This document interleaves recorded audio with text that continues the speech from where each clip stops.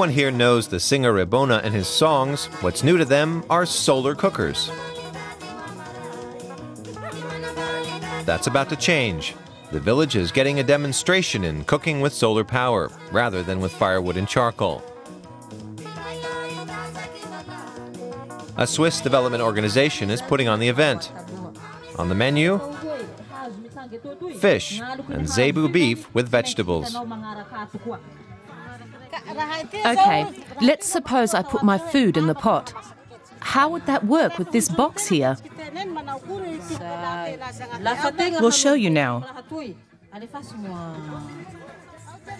What's important is that it's easy to use.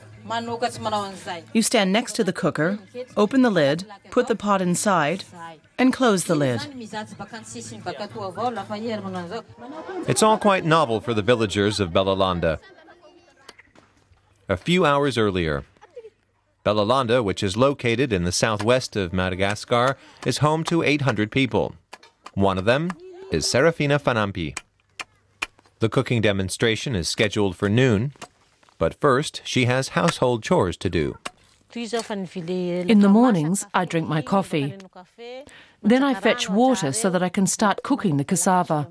Then I have to gather firewood.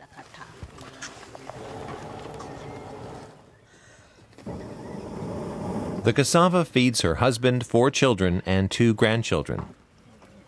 Serafina uses 3 kilos of wood for cooking each day, so now she needs to stock up. That involves walking 6 kilometers back and forth. In recent years, the route has become longer.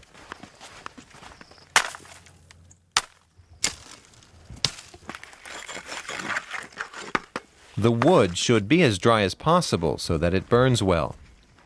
But Serafina doesn't have much to choose from. There are no big trees here anymore. You have to walk far for that. At one time, there were trees all around here, but they were all cut down. Now I simply collect what I can find.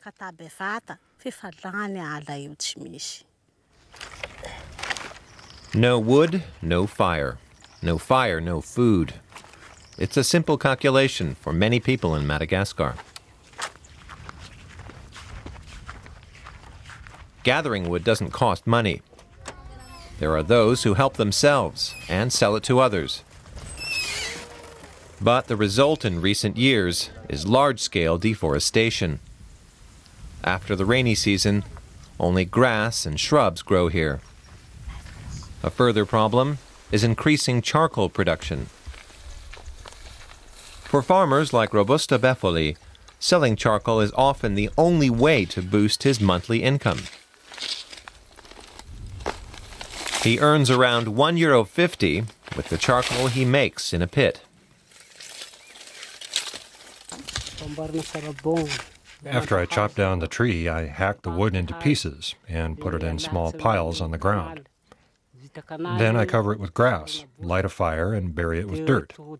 Then I have to wait 2 weeks before I can take the charcoal out. Toliara is the biggest city in Madagascar's southwest. This is where charcoal from neighboring districts is sold. The fuel is expensive. Most families spend a quarter of their monthly income on it.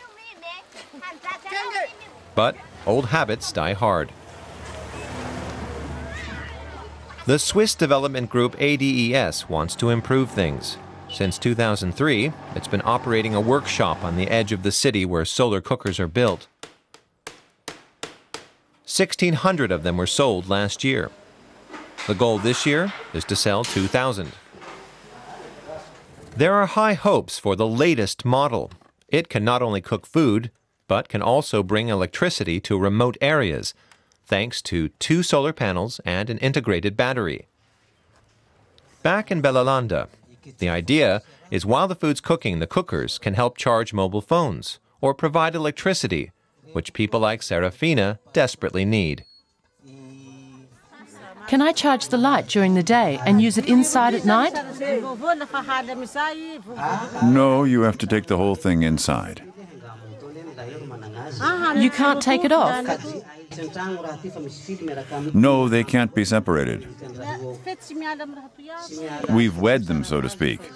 They belong together. There appears to be no radio reception, but there is electricity. The employees of the Swiss organization say there's huge interest in the demonstrations. But solar cooking still hasn't gained wide acceptance, often because people aren't ready to change their habits. The cooker has to be set up correctly. It has to be preheated. You can't put in too much food at one time. All these small details have to be considered. If it works without a glitch, the food tastes great. But if you don't do these things, then it might not work, and the cooker is set aside. That's why it's important to demonstrate that the solar technology works. The meat and vegetables have cooked a solid 2 hours. It's time to eat. If the food doesn't taste good, then the cookers won't be worthwhile. Serafina is still skeptical. But she thinks it's delicious. The cheapest cooker costs about 11 euros. It's a subsidized price, but still expensive for many. I think the cooker's great, but I can't afford to buy one flat out. If I could pay in installments, I would definitely get one. People seem interested in the solar device. Still, the ADES workers expect that it'll take a while before the eco-friendly cookers really take off.